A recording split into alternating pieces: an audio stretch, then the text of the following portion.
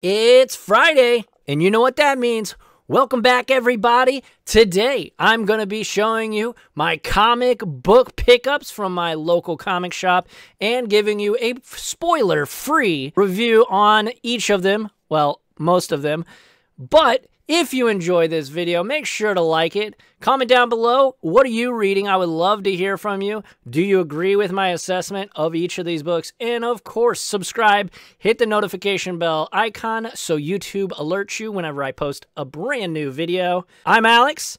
I collect comics and graphic novels. Welcome to the Graphic Novel Collector. First up, we have The Amazing Spider-Man, number 41 by Wells and Romita Jr. First off, I just want to say, the art in this book is horrendous. It's bad. I'm sorry. I don't like to poop on people and what they do. You know, I will usually just not review something if I just genuinely don't like it.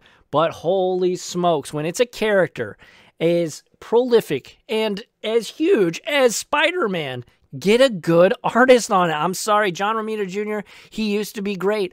I loved him on his Straczynski run back in the early 2000s, but he just does not have it. There's a page in this book where Hammerhead and Tombstone are headbutting, I guess, but it just looks like they're smashing faces together. Kind of looks like they're kissing. I don't know. It was horrendous. The art in this book is terrible. Also, speaking of the actual dialogue, the first couple of pages had some pretty funny quips from Peter Parker and from She-Hulk. But, holy smokes, some of the dialogue in this book, I'm just like, I don't buy it. I don't buy that some of these villains would be talking like this and making jokes in these super serious situations. This book, I gotta say, this is the first book of Gang War, total Gang War, that I've read. Go back and check out the other videos that I've made about Gang War books. This is the first one that I'm not a fan of it. I'm giving this book 2 stars because, again, Peter Parker, Spider-Man felt like Spider-Man in this book, but the art's not good. I don't know, the story's kind of dragging, and overall, dialogue is just not believable to me. It's just downright bad. And again, I don't like crapping on things, but this book was just not good. Gang War has overall it started really good. First Strike, I thought, was a pretty darn good book. I think I gave it 4 stars, maybe 3.5 stars. Every single issue has been worse than the next. So Gang War, not saving Wells's run, in my opinion. It's not great. It's not great. Read at your own risk. This book, however, if that was a 2, I would say this is about a 3.5. So we are finally getting to the conclusion of this miniseries, and Gian, right there, we find out her motives. We find out what's going on. Hellboy, of course, at the end of the last book, was enraged and throwing everything around the facility, and that pretty much continues. The ending of this book's pretty funny.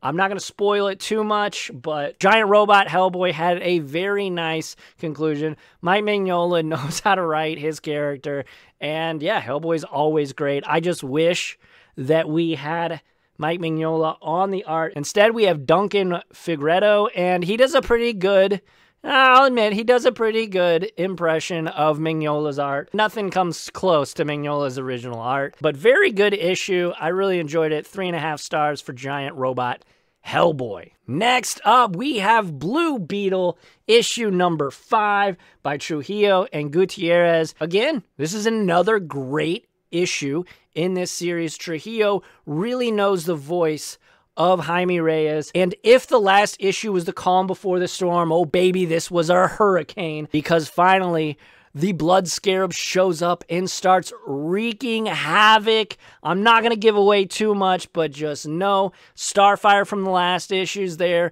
We have an appearance from a certain Cord that may be at odds, may be having ulterior motives. Blue Beetle continues to be one of my favorite DC titles going right now, and I highly recommend you check it out because Trujillo really knows how to write Blue Beetle. Next up, and the only book that I haven't actually read yet, Shazam by Mark Waid. I'm really, really excited for this run. I've heard a ton of good stuff about this book from other YouTubers, but this is the first one, I believe, that has Black Adam in it, so I'm super stoked to dive into this. Again, work and life, I haven't got to read this yet, but I promise I will post a short when I do, so you'll get a short condensed review of Shazam. I'm super excited. Mark Waid's been crushing it on Batman Superman Finest, and I will start picking up those books as well. I want to get the trade paperbacks, but Shazam, Mark Waid, doing excellent work, as per usual.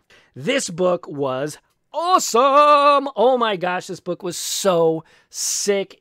Obviously, in the last issue, we saw Zur-En-Arrh overtake Failstate, and that was crazy. That was insane. We pick up right where that left off. Basically, this entire book, I'm not going to give away too many spoilers, as I like these to be very light spoilers, but this whole book is basically Bruce Wayne trying to figure out how to survive and how to get away from Zur-En-Arrh in Failsafe. So again, robot, indestructible robot that was designed by Bruce Wayne, so he knows all of the tricks. They know all the tricks. The Zur-En-Arrh is Batman, essentially, so he knows all the tricks. There was a super sick moment that Bruce tried to get him off his trail, but Zur-En-Arrh, as smart as he is, knew exactly what he was trying to do. It was a page turner. This book is action-packed, and of course the conclusion. We're about to start Joker year 1, so we know last couple pages, spoiler alert, so if you want to skip ahead, the last couple pages do have Joker,